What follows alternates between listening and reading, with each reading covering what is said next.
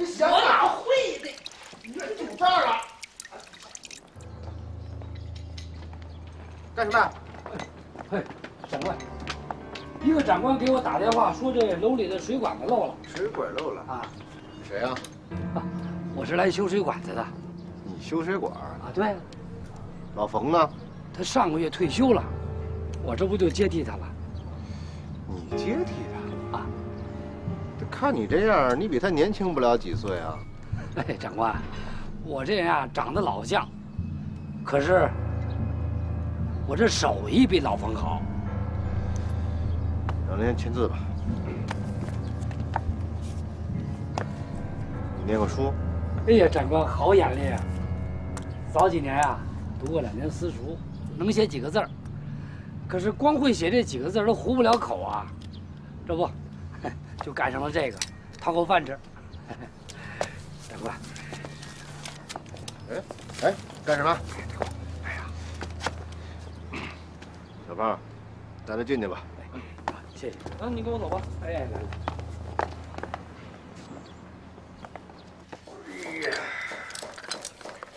小胖，你看这公安局这大楼里多气派啊！你每天从这大门口出入入的，体面。嗨，要说体面，他哪轮得上我呀？那得说我们陈队长，那才叫体面呢。前2天蒋委员长还表扬他呢，是吧？嗯，你看你这陈队长那要个儿有个儿，要模样有模样，前途无量，党国的栋梁之才。那是。你们陈队长，他在几楼办公啊？哎呦，这个好像是3楼第5个窗户，他每天早出晚归的，晚上亮灯那个肯定是他的办公室。这么干，1个月得挣多少钱啊？你问这干嘛呀？再说了，这我也不知道啊。咱们不是外人吧？您说。我跟你说啊，我头些日子呀，从一朋友手里啊，倒腾了一件古董，这么下家儿，下家就是有钱的人，他能买得起呀。这您算找对人了，是吧？我们陈队长啊，就喜欢古董。哎，铜器、瓷器、玉器、字画，他喜欢哪一类啊？哎呦，这我就真说不上来了。再说我也不懂这个呀。哎，他那屋里没摆点什么，挂点什么呀？我有天晚上给他送宵夜去啊，我看着桌子上放一黑乎乎的没东西，那没准就是。哎，老二啊，你下回再进去的时候啊，替我留点神，看着点，那桌上到底摆的是什么东西？这好像有点不太合适吧？拿着。东北老参，你看这须根，人家啊，给你父母孝敬的是老人家，延年益寿，不可说这。那谢谢黄大哥了，您放心，这事儿包我身上，我给您好好留意一下。哎，行，那我就走了啊。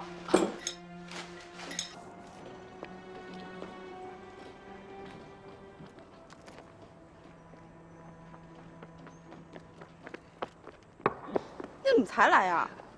这不值班呢吗？我值什么班啊？我昨天晚上值夜班的时候就被人骂了。谁那么胆大还敢训你啊？谁？不就是那板蓝根吗？气死我了！这个班儿，摆烂根胆儿也太大了。你看我怎么教训他？你先把他带上。都什么时候了，你让我带这个？你去不去？带上。你去不去？带上。你不去我走了。哎呦，这什么脾气？我去还不行吗？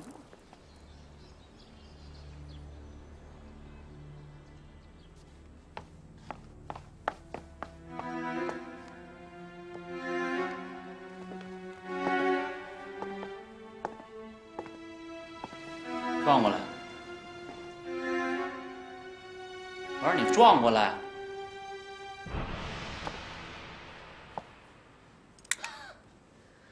怎么是你呀？啊？哎！哦，还惦记我们队长呢？怪不得一天盯着我们警察局大楼呢。你也不怕盯时间长了眼睛盯成我这样？我们队长的追随者，对爱情特别痴迷，这点有点像我。像哎，他说你是共产党。我什么时候说他共产党了？那个我们那儿集合了，我先回去啊。我劝你啊，还是死这份心吧。我们队长有女朋友了都。不过你要愿意盯着我们大楼，盯着也无所谓。我走了。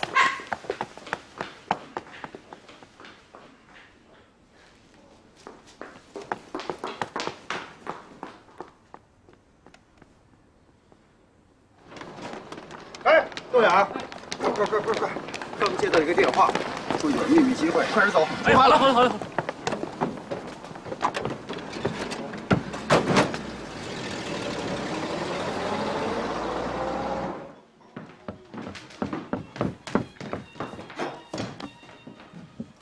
我告诉你一个消息，蓝心如有心上人了，而且特别钟情。谁？我告诉你，你可别惊讶，就是对面大楼里的，是个队长，叫陈战豪。不可能！怎么不可能？豆芽都看见了。蓝心如经常特别痴情地看着对面大楼里，哎，有一次还在大门口等着陈战豪呢。豆芽都问过他话了。那他说什么？他能说什么呀？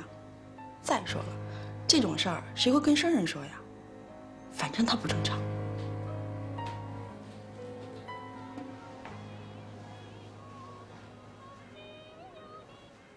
来嘞，二位好，今天我来伺候二位。敝姓周，就叫我小周吧。有事儿的话，二位尽管吩咐。好，谢谢。二位请慢用啊。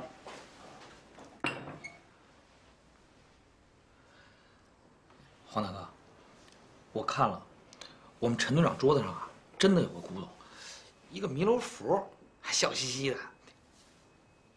是木头的还是铁的呀？铁的呀。我特意仔细看了看，上头还生着锈呢。你们陈队长的办公室，你能那么随随便便的出入啊？啊，是这么回事儿。今天中午啊，我们队长回来晚了，我去给他送饭。完了以后就看了看他，我离那佛像就这么近，看了看。看来你们陈队长也是个好古的人呐！啊，是。哎呀，这笔生意，你看，黄大哥，那谢谢黄大哥了。黄大哥，天儿不早了，那我就先回去了。好，有机会我再拉你出来走走。哎，好嘞，那我走了，黄大哥，慢走。哎。哎，客官您慢走，下次再来啊。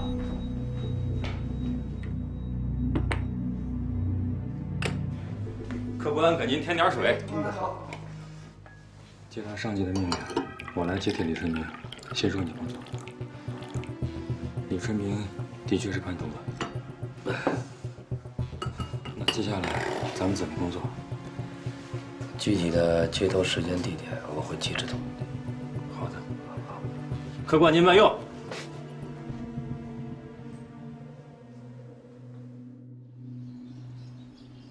还得半个小时啊！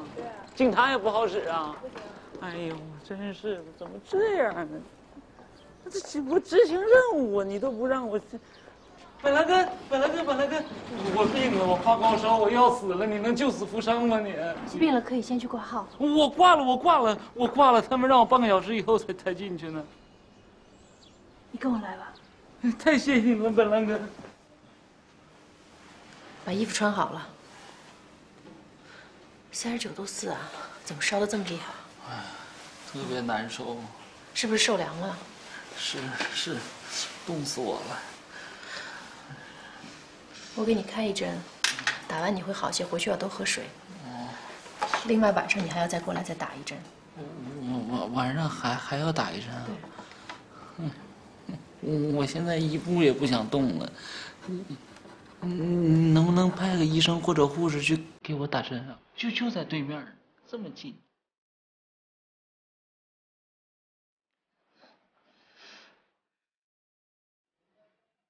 这样吧，正好晚上我值班，我8点钟给你过去打针。你太好了你，你不应该叫板蓝根啊你应该叫冬虫夏草啊！你心肠太热乎了。不过你们门卫管得挺严的，他要不让我进去，我可没办法。谁要敢拦你？你告诉我，你等我病好了，我练死他。你们那儿晚上人不多吧？晚上除了值班的没什么人。晚上一定要来啊！好。看着窦燕的背影，蓝心如的脑海里突然掠过了一个惊人的设想：能不能通过给窦燕看病，进入警察局呢？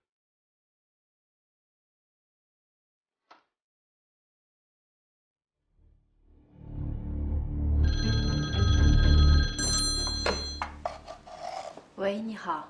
蓝医生吗？哎，您好，我是窦眼儿。我今天晚上有任务，这晚上那针能不能提前打呀？这怎么行呢？你药效间隔时间太短了。我也没办法呀。这样吧，我为你破一次例。我现在就过来，你等我。好，太谢谢您了。好，谢谢。好，那一会儿见。蓝心如知道，这是一个千载难逢的机会，她决定立刻实施行动。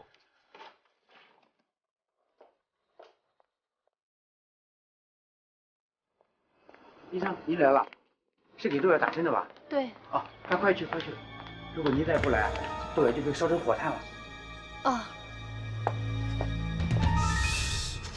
按住。蓝医生，你说我这烧什么时候能退呀？生病就是这样，需要有个过程。你今天最好卧床休息。休息什么呀？休息！我们组老高也不是抽什么筋，非说今天晚上共产党能搞破坏，让我巡逻去。那你能不能请个假呢？这样晚上我还可以再过来帮你打一针。哎呀，现在情况吃紧啊！队长每天晚上都加班，每天晚上不到8点都不再离开这儿了，哪好意思张那水呀？窦燕，干嘛？窦燕，出发了，快点啊！着什么急呀你？这是我这病号不知道。那蓝医生，我先走了，您不送了啊。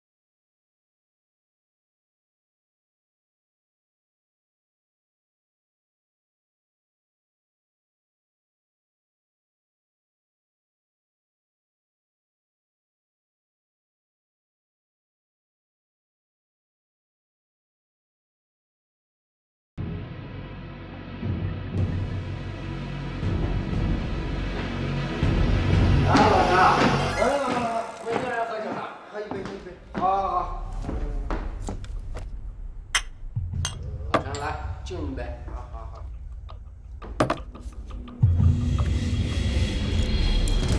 稍等点，稍等点，我这量小，你多喝点啊。来来来，好，来，干了干了。啊，我量小。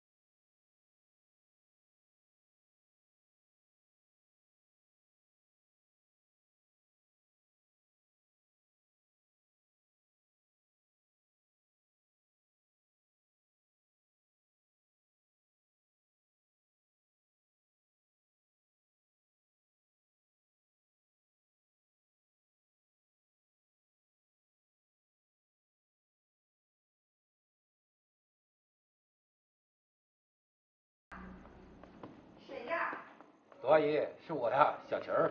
秦先生啊，请进，请进。周先生在吗？他去参加一个酒会，还没回来。哦，那我就不进去了。是这样的啊，前2天呢，我收尊佛像，我想让他给我看看。这样吧，等一下，周先生回来再说好吗？啊，那我不等了，我还有事。你告诉先生，过几天我过来看他。没问题。好，那我先走了。啊，好，哎，走好啊，周先生走好。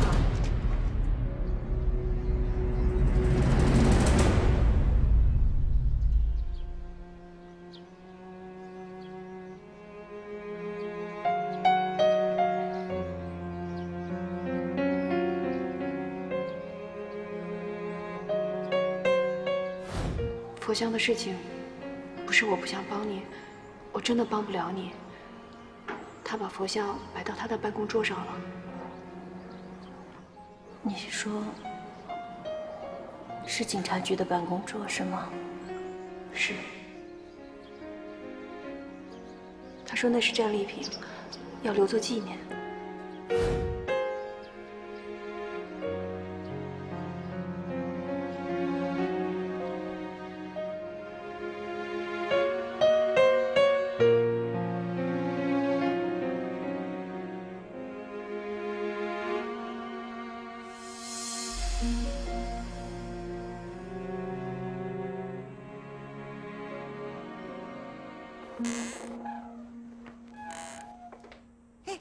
奶奶，你回来了！哎呀，昨晚一宿没回来，真让人担心啊！加班了？啊，天天起来了吗？他和周先生还在睡觉呢。哦，你歇会儿，我去给你泡杯茶去啊。行。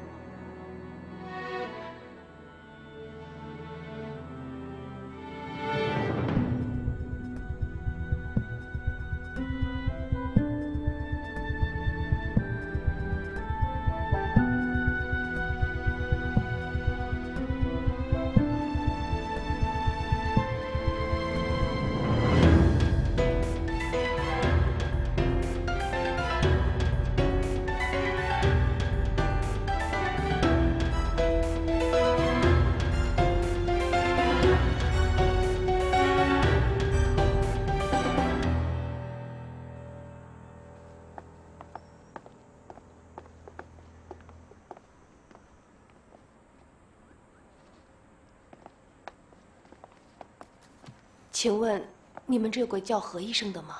何医生？哪个何医生？他叫什么名字？哦，他叫何小丽。哦，等一下，何医生，有人找你。去那边。我可是找到你了。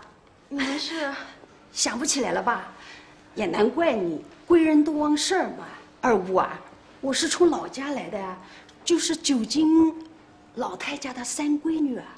虽然咱不是一个村里的，可毕竟是亲戚。要说起辈分来啊，我得叫你二姑，你就叫我侄女儿吧。我哪有你这么大的侄女儿？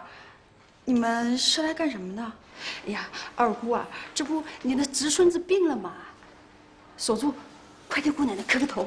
哎，怎么了？哎呀，你这侄孙子啊，这些日子不知怎么的，饭也吃不下去，人也瘦了，也没精神，找了好几个郎中啊，也查不出他到底是什么病根来。所以我一想，二姑不就是上海医院的大医生嘛，所以我就把孩子给带来了。来，快给姑奶奶看看。来，嘴开。他食欲怎么样？啊，就是吃饭香不香？就是吃饭不香，连香喷喷的猪肉呀也吃不下。我觉得可能是肝炎。啊，能治好吗？要么先住院看看吧。住院？那费用贵不贵啊？没事儿，不够我先给你垫着。来，那太好了，谢谢啊。老田，情况怎么样？队长，进来了。这是名单，名单上的15个人已经排除了13个，现在只剩下2个人。哪2个？一个是病人，叫赵武奎，因刀伤入院。他是在齐玉珍跳楼后的第2天就匆匆地离开了医院，线也没有拆，住院费也没有交。这个人的疑点非常大。另外一个呢？蓝心如，破外科医生。他是在齐玉珍跳楼后的第4天离开的。据说他和齐玉珍的关系不错。更重要的是，在那个范玉坤临死前，就是齐玉珍和蓝心如给他做的手术。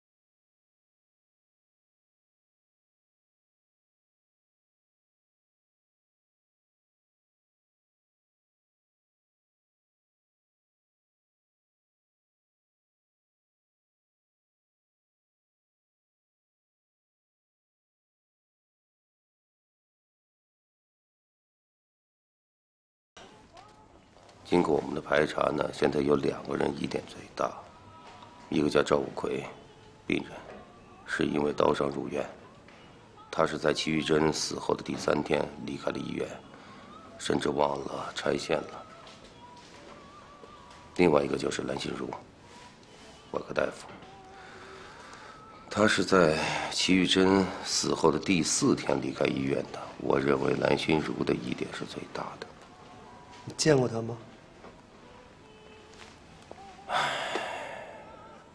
也怪我大意啊！那天就是他和齐玉珍帮范玉坤做的手术，当时我也在场。我当时怎么就忘了看他一眼正脸呢？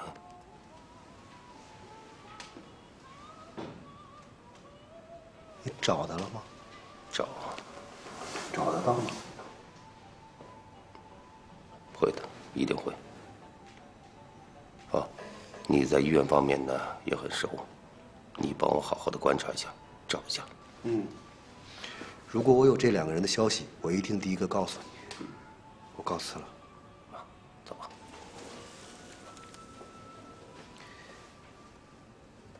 你成家了吗？嗯。成家了没有？成了，怎么了？你跟你太太关系怎么样？说的我太太，我太太经常说我是世界上最无趣的人。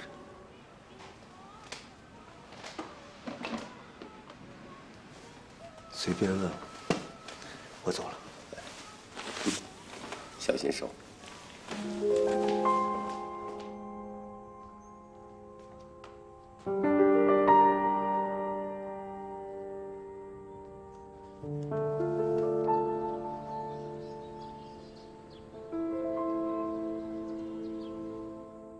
各位把自己手上病人的情况介绍一下，有什么问题呢？我们共同来解决，好不好？院长，9号病床的病人恢复的差不多了，我认为这1、2天就可以出院了。5号病床今天下午手术，7号病床今天下午手术2台手术，之前的检查已经结束。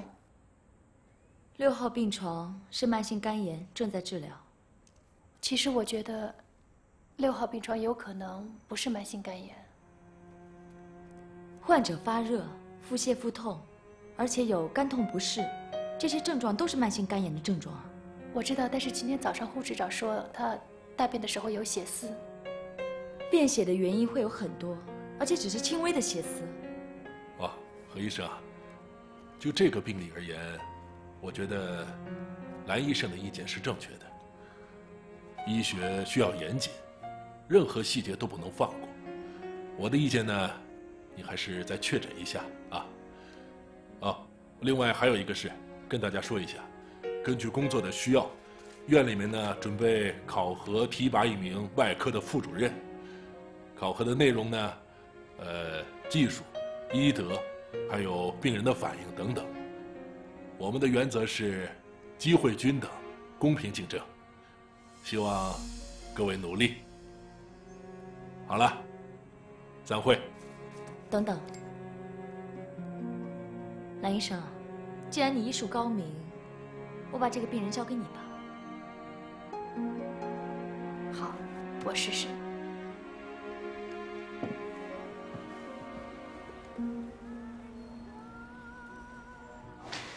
我有几个当导演的朋友，他们让我帮他们物色一个演员，我一下就想到你。我？真的吗？可是我并不漂亮。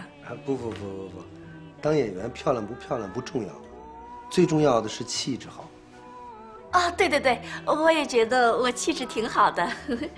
那么刘记者，你都认识哪些导演呢？像郑正秋啊，郑正秋，史东山啊，哦，蔡楚生啊，哦，这些可都是大导演。这样，这2天他们一给我消息，我就联系你，咱们一起去见见他们。好。有一件小事我要拜托你，你们住院的病人里边有一个叫武魁，这赵武魁。赵武魁。有，就前2天，这个人呐非常奇怪，他非但没交钱，就连线都没拆他就走了。那找不到他了？不能找到，他是搞融资生意的，一开始还想拉我入伙，他以为我很天真，想骗我的钱，其实我非常老练。是这样，我有个朋友想找他办点事儿，你能不能把找到他的方式给我写一下？好，我现在就写给你。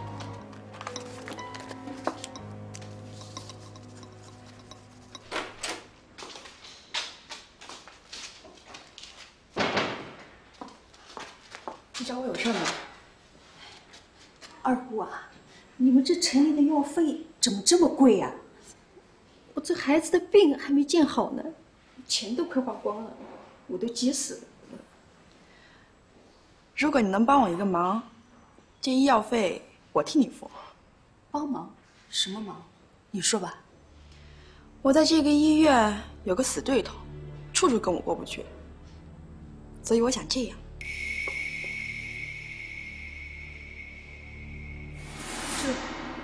这样不太好吧？有什么不好的呀？我就是想给他颜色看看。我是说，这样会不会影响人家名声啊？是他的名声重要，还是你孩子的病重要啊？你这个都分不清楚吗？自己看着办吧。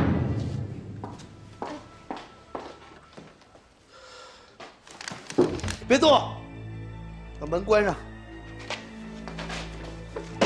过来。妈的，等一天这么晚才回来。哎呦，大哥，你听我说，我真没干什么坏事啊，我不过就是急了几笔钱还不上我。放屁！前2天是不是被人砍了？我不就是借了秃头阿五20块大洋还不上，被他砍了。那你从医院跑什么？我怕他们追到医院啊，提前跑了。这不是我线还没拆呢。好，别那么多废话了，有什么最后要说的话赶紧说。哎呦，大哥，饶命啊！大哥，我真没干什么伤天害理的事儿啊，我最多不过就是个拆别党，这罪不该死吗？不就是钱吗？我给。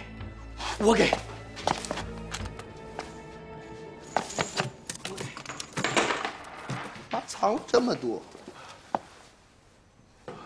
给我装我这手套里。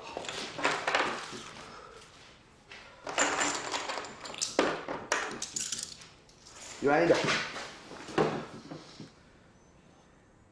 我放了你呢，不是不可能，但是秃头阿五的钱我都收了。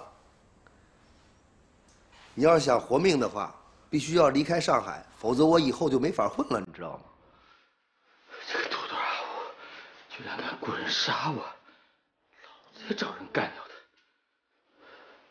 他。好，我明天就走。放屁！明天，今天晚上你就得走。我码头上有船，你把这堆东西放到筐子里。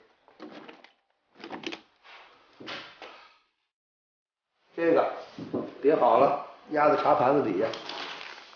大哥，这是干什么？我让别人看起来你有个特殊身份呢。哦，大哥，你好专业。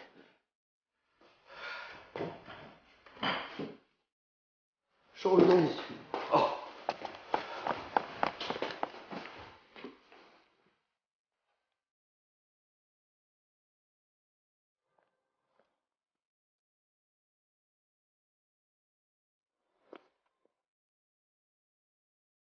没有摆渡的呀？哪里有人啊？再等会儿，马上就到了。哦。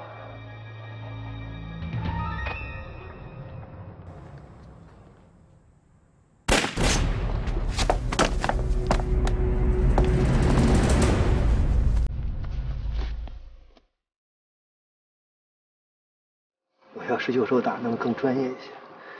你忍一忍，咱们再来一下。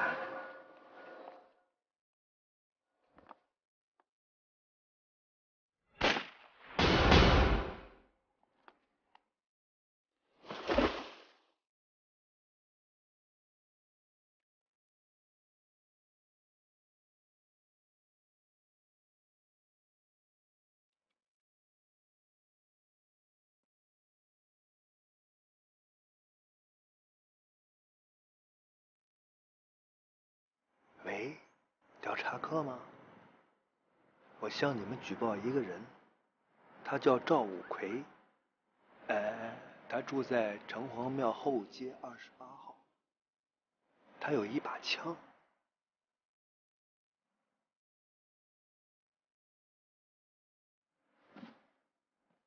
好了。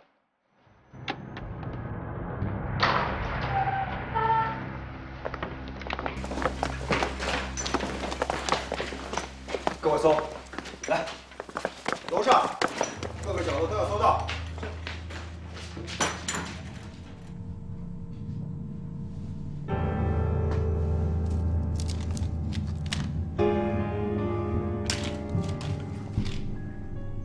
对凤，对凤，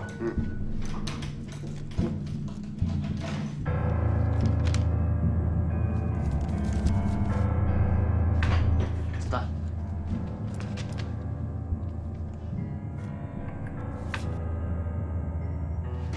对凤，赵五奎的病历。赵五奎？难道真的是这个赵五奎？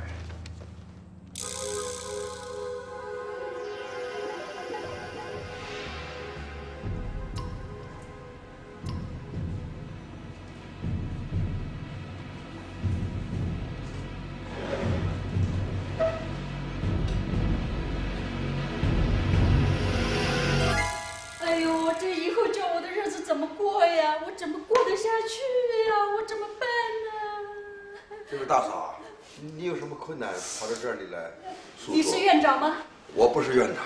那你们院长呢？我要找你们院长说话。怎么回事啊？院长，这位大嫂有事向你反映。哦，那你先去吧。你是院长吗？对啊，大嫂，你有什么情况，可以尽量跟我说。哎呀，我们乡下人本来手头就紧得很，他竟然向我收钱，他这是看我们乡下人老是欺负我们的。谁向你收钱了？就是那个叫什么蓝医生的。蓝医生，他不是那样的人呐。他是什么人我不知道，反正他是向我收了钱的。他向你要了多少钱？100块，这可是我们家的血汗钱呢。你说的都是真话？是的，我的孩子还在你们医院呢，我哪敢说假话呀？那这样，大嫂，你跟我来。蓝医生。院长。蓝医生，你应该知道，医生收受患者的钱，就要失去行医资格。我知道啊。怎么了？既然知道，你为什么要向这位大嫂要钱呢？我没有向她要过钱。他刚收了我100块钱，就放在那抽屉里了。你是说我拿了你100块钱放在这个抽屉里啊？没错。大嫂，你是不是认错人了？没错没错，我亲眼看到你。你亲眼看到我问你要钱放在我的柜子里？是的。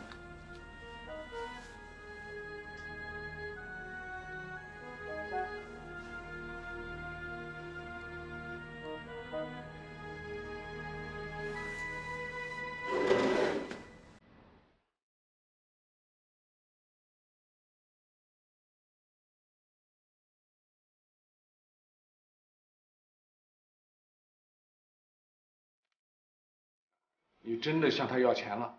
你怎么能这样呢？没看出来呀，一个帝国医科大学毕业的医生干这种事儿，这也是我们腾康医院第一次吧？能告诉我为什么吗？明明是你向我要的钱，为什么要问我呢？这钱可是我们一家省吃俭用攒下来的，可你说说你，在富人身上挤点油水也就算了，怎么连穷人也不放过呢？蓝医生，你这样做太过分了吧？蓝医生，我知道你是个好医生，可是我们医院是有规矩的。